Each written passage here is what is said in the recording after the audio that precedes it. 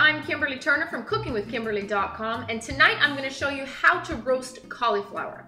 Now, I've shown you how to do it on a skewer set, and make sure you check out that recipe because it's super cool, beyond.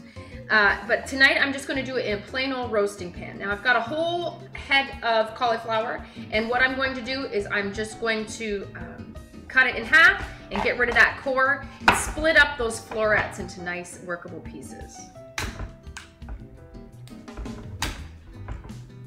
If you want to save the cores, you can, so that you can make a flavorful broth at some point. Put it in a resealable plastic bag in your freezer. Now I'm separating the florets, that's it. Now I'm going to use the whole head of cauliflower tonight, just because we're going to be hungry and we want that. And I'm also going to be able to use that for other recipes this week. Some of them you need to cut apart, and if you do, just make sure they're nice workable chunks that you can eat. Something like this, something you can work with. Okay, I'm preheating my oven to 450 degrees Fahrenheit.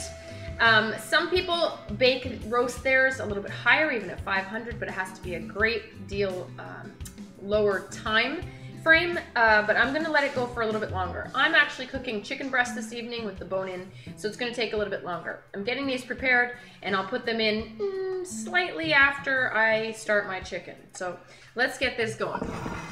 I have a nice roasting pan, okay? Into my pan, I'm spray the bottom, or use olive oil, or I have some bacon fat. I just have bacon fat around because we've been cooking bacon. So that's what I'm gonna use to grease the bottom of my pan. Gorgeous. Now I'm gonna put them all in here. It's gonna be easier for me to manipulate them in there and turn them around and make sure they're coated in everything I need them to be coated in, if they're in that. Next thing's next. We made a chicken last night, and I kept the beautiful chicken juices. And that's actually what I'm going to toss these guys in, with a little bit of olive oil as well. If you don't have this, not everyone has just chicken fat hanging around from the night before. If you don't, then use olive oil in replacement of this. I have probably 2 tablespoons of the juices in here, and that's going in right now. I'm also going to drizzle it with about 1 tablespoon of olive oil. A ton of freshly cracked black pepper to your own taste. A little bit of cayenne on top, whatever kind of chili you like. We just like a little bit of heat. Just needs a little something. Some salt, sea salt, and the juice of my whole lemon, maybe a half of yours. I don't need a lot. Maybe about 2 to 2.5 tablespoons. Don't get those pits in there. So that's what it looks like before it's ready to go in, and I'm waiting for my oven to preheat to get my chicken in. Well, my chicken has been in for, I don't know, 10 minutes or so. My cauliflower is going in now. I have turned down the temperature of my oven to 350 degrees. So we're gonna let this go. This is probably gonna take, I don't know how long. You wanna wait till it's knife tender or fork tender, and it's probably gonna be, I don't know, I'm guessing 30 minutes or so. I have some nice big chunks, so we'll see, but I'm gonna check them in about 15 minutes just to make sure all is well. Okay, this cauliflower was in with the chicken for, I don't know, 20 minutes or so, I would say, and now the chicken is done. I want to get these going. My chicken is resting.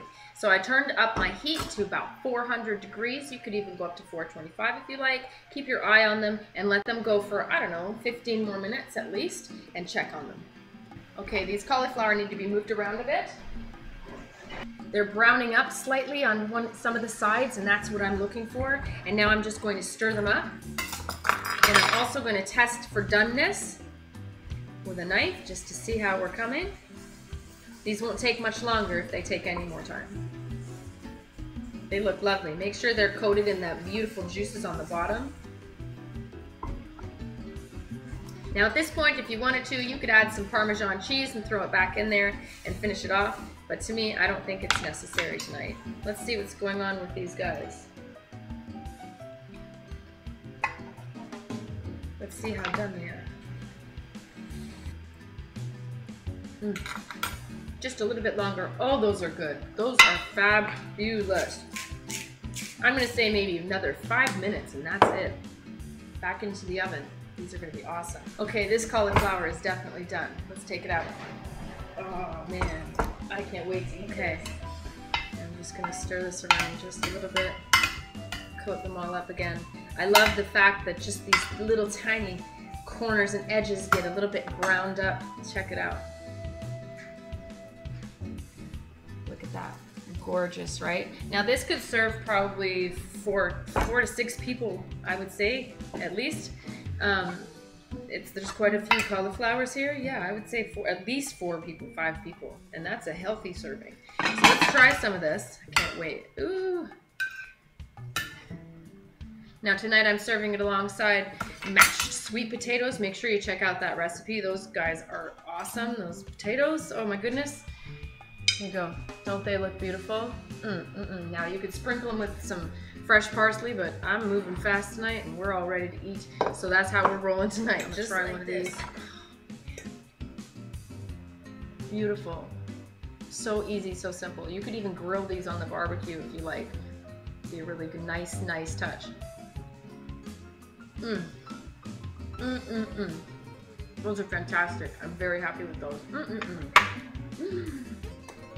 And alongside this, I'm having a lemon cam pot pepper roasted chicken breast tonight. It's gonna be a gorgeous meal all together. Make sure you check out those recipes. So that's how you roast up lemon cauliflower.